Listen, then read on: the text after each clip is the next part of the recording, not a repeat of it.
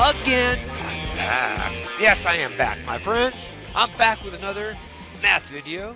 Chapter 2. We're looking at lesson 2.6. I hope all of you are doing well, my great 5th grade friends. Now, let's go ahead and look at our topic today is divide by 2-digit divisors. Our essential question, this is the purpose of this lesson, is how can you divide by 2-digit divisors? I don't think this is anything that you've done up to this point. So welcome to the world of 2-digit divisors.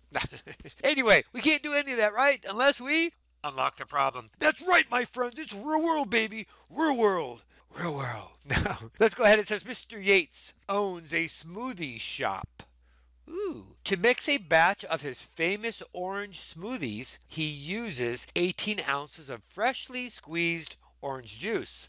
Each day he squeezes 560 ounces of fresh orange juice. How many batches of orange smoothies can Mr. Yates make in a day? And then of course it says here that we're going to underline the sentence that tells you what you are trying to find, right? We circle the numbers you need to use. And I like that idea, that helps us organize, but I kind of like just looking back at the problem and digging it apart. So we understand here the purpose of division on this problem. Okay, a smoothie shop. I'm sure you guys have had smoothies before, right? So he's got this batch of famous orange smoothies. So in order for him to mix this batch of famous orange smoothies, he's using 18 ounces of freshly squeezed orange juice. Okay, 18 ounces. Now it says each day he squeezes 560 ounces. That's a very large number of orange juice. How many batches of orange smoothies can Mr. Yates make in a day? So the key thing here that we're looking at is that each day he can squeeze 560. It takes 18 ounces to make a batch of his famous orange smoothies. It doesn't really say, like I'm thinking of a smoothie like one glass. I don't know, that could be one batch, or one batch might make more than that. But to understand the problem is we're interested in how many batches that he can make. So if he's squeezing at 560, that's our dividend, and then we're going to divide that by the 18 ounces, so that way it'll give us how many batches. And in this case, you may recall that we talked about partitive and measurement division and how that's different, how many groups. And in this case, they're not giving us how many batches. We need to figure that out. But they are giving us the size, and that's 18 ounces. So let's go ahead and underline some of this information. So we're definitely trying to find out how many batches of the orange smoothies can Mr. Yates make in a day. Information that's going to be important is that's 18 ounces right here, right? 18 ounces of the freshly squeezed orange juice. Again, I'm circling this too, not just the number. And each day it says he squeezes 560 ounces of fresh orange juice. So those are the key numbers there, though, definitely. The 18 right here, right, and the 560, which I've pretty much buried at this point. Anyway. Okay, it says divide 560 divided by 18. I look at that divisor. That's typically what I like to estimate first. So if I were to put a 20 there, I'm going to take a certain amount, which is the dividend, divided by 20. Well, we have 56. What's close to 56? I mean, actually, 560 actually works because you can split 56 in half pretty easily. But if we use the basic facts, it'd probably be better to use 600. Because then we can take 6 divided by 2, which is 3. Then we subtract 2 minus 1. Giving us 30. Now it says use the estimate to place the first digit in the quotient. Okay, so we know that we're going to be in the tens. The first digit of this quotient will be in the, we've done this before, tens place. There's a little bit of a review. Step 2, divide the tens. Okay, so we're going to take here 56 tens. And remember, we couldn't deal with the 500, right? Again, 500 couldn't be distributed evenly with the 18. Therefore, we needed to regroup, and we regrouped and made our tens. That's how we had 56 tens divided by 18. Now we multiply, and they did here, they did the 18 times, and in this case it's going to be the 3 tens, which is going to be equal to 54, and that's going to be tens. And then we do subtract. Okay, they've subtracted that already for us. 56 minus 54 equals 2 tens. And check, 2 tens cannot be shared among 18 groups without regrouping. This is so true. Okay, now it says divide the ones. Okay, because we have that. So divide the ones. We take a look here. We have the 3. We have the 2. We brought down our 0. There's 20. Okay, so now we have 20 ones. So now we'll take the 20 ones. We divide that by the 18. We're going to multiply here because we always divide, multiply, subtract. That's always the order. Okay, so multiply. So we're going to take our 18 then, and it's actually going to be times the 1, which is going to give us 18 ones.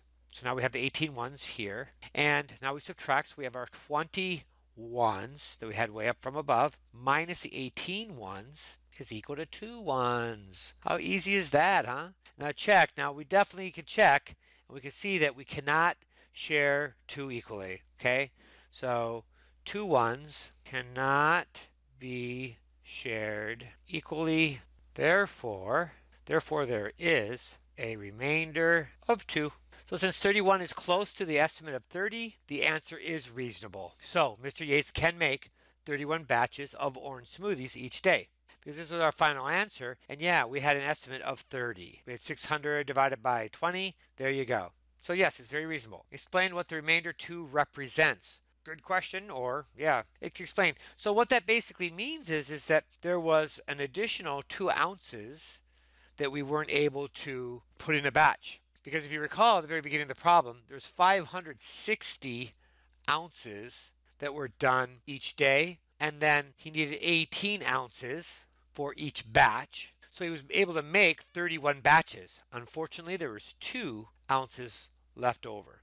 Okay, so that's what that 2 kind of represents. The leftover. Okay, woohoo! Let's go to the next problem. So this is an example. Every Wednesday, Mr. Yates orders fruit. He has set aside $1,250 to purchase Valencia oranges. That must be good oranges. Each box of Valencia oranges cost $41. I'm just going to mark that right there. $41 for you guys for 1 box. Okay.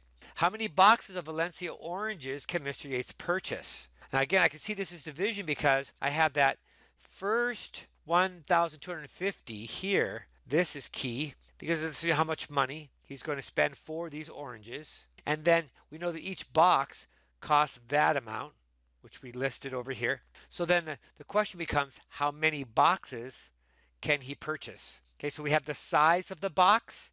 We need to know how many boxes there are. So let's go ahead and take a look down here. Now it says divide. We have 1,250 divided by 41. And it looks like that we have to create our estimate. So let's make that 41 just 40. See if we can find some compatible numbers. I'll look at that to 12. That's perfect. 1,200 divided by 40 then is going to equal 30. Again, we take those 2 zeros there, minus 1 0 leaves us with 1. That's how that works out in reverse. And now it looks like that they've already figured out part of this. They have an answer for us. And our quotient pretty close to our estimated quotient here. Well, let's go ahead and start dividing. Of course, we can't take the 1,000 and break that up into 41 equal parts, so that's not going to work. Nor is 1,200 going to work. That's only going to give us 12 hundreds, and we have 41. So we have to go over to the 125 tens, and that does work. It looks like we can do it with a 3. They've already got that up there. So now that's going to be 123 if we take 41 times 3. Now I have left over 2.